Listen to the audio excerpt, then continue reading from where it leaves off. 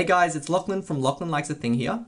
I thought I would do something a little different in this video, and hopefully you'll find this interesting. But I wanted to make this video in response to a YouTube comment I recently got on one of my videos that was basically to the effect that I was not a true audiophile. I was disqualified from being anyone who knows anything about anything because I listen to MP3 or AAC lossy file formats on my iPhone while I use my headphones on the go. And I found this comment objectionable for a number of reasons. The first reason is that I don't like the phrase audiophile. I mean, I think it's a bit of an elitist phrase because it kind of suggests that you're part of this fancy club of people who like sound. And you know, honestly, everyone likes music and they like sound. And if there was any fancy club that I kind of belonged to, it was the fancy club of crazy people who spend, you know, far too much money on gadgets because, you know, they're giant geeks or whatever. And I'll confess, I love headphones because I think they're kind of really awesome. You know, I think they're really awesome kind of pieces of technology and I like them for aesthetic reasons. And, you know, they kind of really interest me that way. And so I'm a headphone enthusiast and I'll describe myself as that. But the second reason I, you know, found that phrase, that idea that MP3 files are garbage, I found that objectionable, was that we have a big debate in kind of, you know, headphile, audiophile circles about whether or not lossless or lossy files actually sound any different. And my standard response to that question, whenever I'm asked, is that in normal listening conditions, when you have environmental noise, when you have kind of background noise, and you have, you know, distortion introduced by equipment, etc., you're not going to hear much, if any, difference. You know, you're not going to hear much, if any, difference because of those various factors. But I've never actually put my money where my mouth is and actually tested this assertion.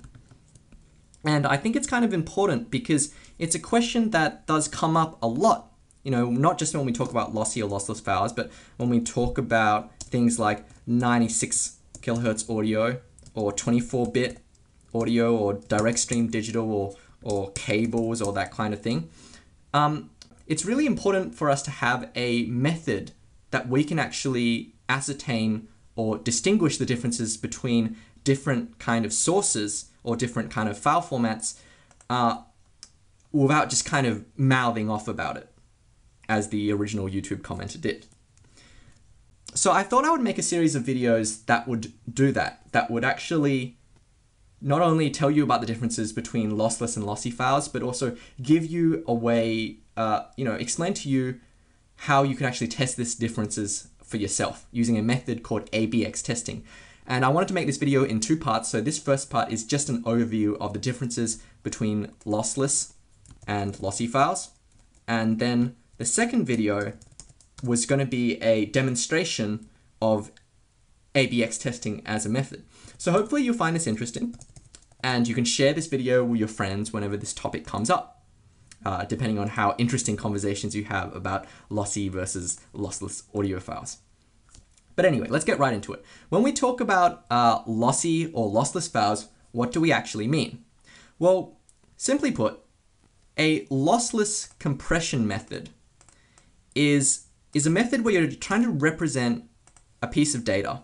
Like say, you know, you're trying to represent a piece of music, so like basically sound waves, or you're trying to represent a picture or something like that.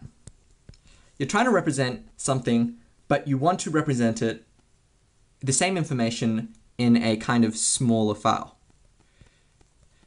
without losing any of the original information. And we do this by taking the same information and storing it more efficiently. So to give you a really, you know, roll your own kind of basic example of a lossless compression algorithm, if we can call it that. Let's say someone gave you a stream of letters and you wanted to store that more efficiently. So we have AAA, BB, AAA. So we could store this as 4A, because there are 4 A's, 2 B's, and 2 A's. Now, we've ended up with a phrase that's actually shorter than the original. Now, of course, there's going to be more overhead for whoever's reading this code, because they had to figure out, or they had to know that 4 refers to the number of A's and 2 refers to the number of B's, and so on and so forth. So there's more overhead on the decoding side of things. But the thing is, once you decode this information, you get the original information. You haven't lost any information. You still have the original code, you know, with the 4 A's and the 2 B's and the 2 A's. So that's lossless compression. And, you know, when we have a thing like ALAC or FLAC, which are two very popular lossless file formats, we can think of them the same way we might think about zip or .rar files. They're basically compression files where we're basically packing the same amount of information into a smaller box. And when you unzip a zip file, when you unzip a RAR file, you don't lose information, you get the same program, you don't end up with a corrupt program. So that's lossless compression. Now, what is lossy compression? So let's just clear the border here. Ooh, sorry.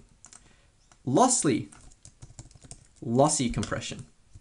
So lossy compression is when you're trying to take the same information, like say a sound wave, and you're taking a complex piece of information, and you're trying to store it, again, in a smaller kind of way, but you're trying to store it by creating a simplified version, and you're creating a simplified version by throwing away data, and you're losing data, and hence why that's called lossy.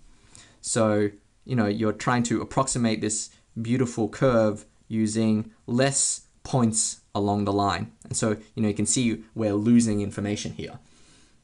Now, this is you know, basic approximation, and you know, we can think of it the same way that we can think, you know, 0.95. You know, there's too many digits, there's 3 digits. Let's just think of 0.95 as the number 1. And of course, 0.95 is not 1. It's not the same number. But, you know, maybe it's about the same. Maybe it doesn't really matter. So it depends on what you're doing. Okay, if you were to make a plane, make an aeroplane, you were to design an aeroplane's wings using the approximation that 1 is, you know, the same as 0.95, you end up with a plane crash. You know, it's not going to be a good result. But does it matter that much when we get to things like pictures or storing information like audio files? So the kind of quantization error, and these are called quantization errors because what this process of trying to approximate and give a number to a existing piece of information is, it's called quantization. And a quantization error, so I'll come right here. A quantization error that you're very familiar with is you're probably most familiar with JPEG artifacting as a quantization error, because JPEGs are a lossy file format used to describe a picture. So using my channel logo as an example, let's see what happens when we go through JPEG compression. So we'll zoom in right up to this curve here, and we'll observe that with JPEG compression, with high quality, 100 quality JPEG compression, we have a nice smooth curve, and it looks pretty much like the original information, even this close up. But let's say we dial up the JPEG compression. So we throw away more and more data to arrive at a simpler and simpler approximation. And you can see here instantly, this thing looks terrible. We have these big jagged edges because we're trying to describe the same complex curve using less and less information. So we're using bigger and bigger blocks of pixels. So it looks really bad. And obviously you can tell the difference between the high quality JPEG version and the low quality. But let's say we zoom out. So we're going to zoom all the way out. When we zoom all the way out, we can't actually see the differences. We can't see the differences because our monitor isn't high enough resolution. We can't see the differences because our eyes can't see the difference. So when we're zoomed out, the differences in kind of compression don't really make any difference in this example.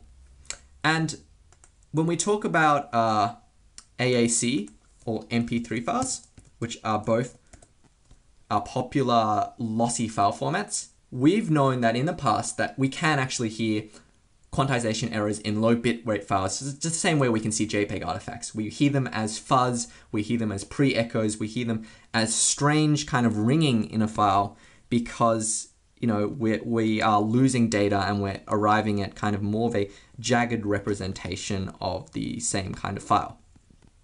Now, obviously, this kind of stuff is more complex than what I've described. Lossy algorithms use really advanced techniques to deliver better approximations of the same pieces of information. And they're based on a lot of, you know, psychoacoustic research from very smart scientists who have PhDs and et cetera, et cetera. So as we get more advanced kind of codecs, we have better ways to mask quantization errors. And the most simple example of this is that when you have a really loud passage of music, you can probably afford to throw away more data. You can probably afford to kind of mask more quantization errors because it's so loud that perhaps the human ear can't actually discern the differences. So that's a basic example. Now, the file format MP3 was standardized in 1993, but the file format AAC, which is a higher quality, more advanced audio codec, a more advanced compression algorithm, was standardized in 1997. And AAC is actually considered by the experts as transparent at 128 kilobits per second. And what transparent means is that it is indistinguishable from the original source. Now, 128K AAC is actually less than what you get, you know, files from iTunes, for instance. And Apple actually pushes the AAC format quite aggressively. So AAC is 256K from iTunes. So if AAC is considered indistinguishable at 128K, it's going to be more indistinguishable at 256K. So when we ask about a lossy versus the lossless file formats, of course it's very easy to say that, yeah, of course, lossy is not as good as lossless because you're throwing away data. And it's true, you are going to throw away data and you're going to introduce more errors and more noise.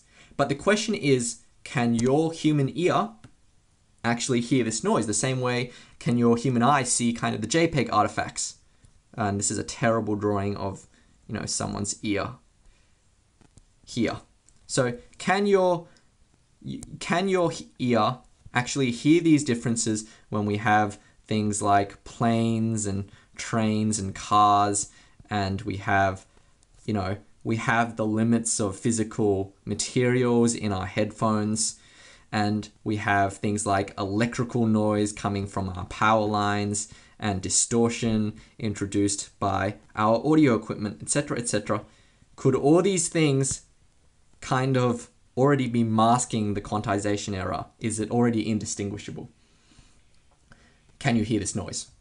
So the human ear is a very complex organ. But, you know, in the end, a lot of people can say that they can hear the differences between lossless and lossy files. They say, you know, they can absolutely hear the difference, and MP3 files are garbage and poo-poo to the whole idea of lossy audio formats, you know. But we have a problem because we can't actually determine these differences between these files in a fair way.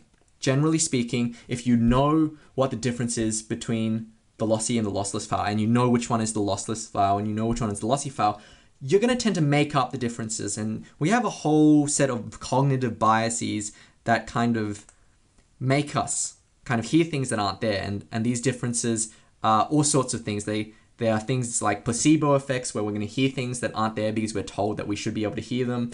We have things like confirmation biases where we have a tendency to favor information that confirms your belief. So, you know, if you manage to guess correctly that an audio file is lossless or lossy, you kind of go, oh, well, I knew that because I can hear the difference. And we have social biases, so we have herd behavior of people kind of saying, lossy files suck and Beats headphones suck and that kind of thing. So we kind of agree with what other people say. So we have all these kind of cognitive biases that make it really hard for us to actually be able to fairly determine the differences when we hear a lossless versus a lossy file. So in the next part of this video, I'm going to show you a scientific method that we can use to defeat those biases and kind of judge for ourselves the differences between say a lossy or lossless file, or even if we wanted to hear the differences between 96 kilohertz and 48 kilohertz audio files, etc., etc. A kind of standardized method for us to determine these differences in a fair way. Anyway, so we're going to jump to the next video. Please click the like button if you found this video interesting, and leave some comments and let me know what you think so far, and share it with your friends. And I'll see you at the next video.